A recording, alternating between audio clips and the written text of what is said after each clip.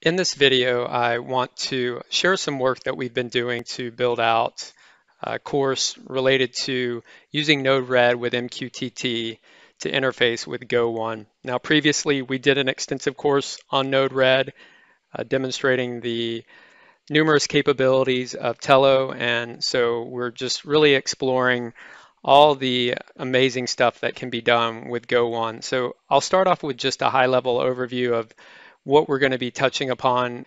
Essentially, we're going to be using Node-RED to interface with the Wi-Fi module and Pi to send MQTT commands that will allow us to control Go1's LEDs, as well as do some basic high-level control. Now, before I get started, let me just give a very simple overview of how this will work. I have a Docker image with all of our code pre-installed as well as Node-RED, and that will be over here. Device 1 is ultimately my computer. It will publish messages to the MQTT broker, which is running inside of Go1, and the various subscribers. In our case, these will be LEDs and motors. You'll see here that we have the joint motors, so the message will come in, get routed to the motors, as well as the LEDs. I'll move forward with the demo. Now, this is going to be done with a Docker image that we've created that has a Node-RED and a lot of our software pre-installed. If you don't have Docker experience, please don't be intimidated. You can download the desktop, go through the tutorials. It's very powerful. I highly recommend learning a bit more about it. We'll certainly be covering it more in our courses with Go1.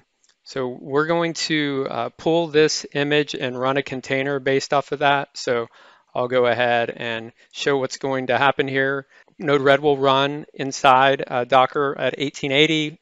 The host, our machine, will be able to forward any traffic from 1880 in the host to the container, and then we're going to run this image. So I'll go ahead, click enter. The necessary services are brought up, and we have Node-RED loading. There's several flows that we've already created. We'll be sharing much more of these, but we'll go through these one by one and just see how easy it is to interface with Go1. We'll start with the RGB LED example. You'll notice that the Node-RED server is running and it's trying to connect. It obviously cannot currently connect, and you'll see here a little notice saying that it's connecting. What I'll do is go ahead and connect to Go1's network. You'll notice now that our node shows connected. So now we're ready to send messages to the MQTT broker. Now that we're connected, we'll go ahead and issue a message. I'll just send this red message to the necessary topic. You'll see that the red LED is on. Let's send the green message. And then finally, the blue. We can extend this example to use an LED color picker from the dashboard nodes. Let me go ahead and launch the dashboard. We'll see how this works. So you'll see that I have the color picker here. I can select a red,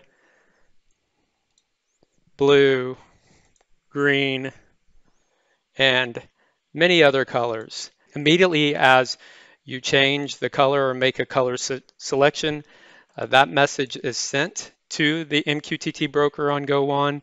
The corresponding LED color is selected.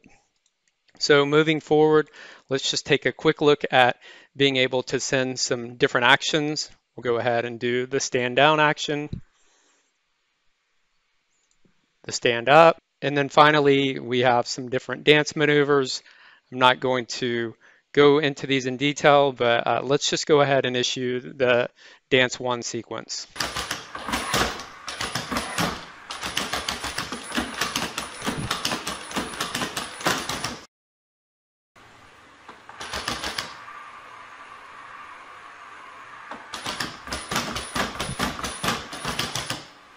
So that's just a high-level overview of some of the stuff we're covering.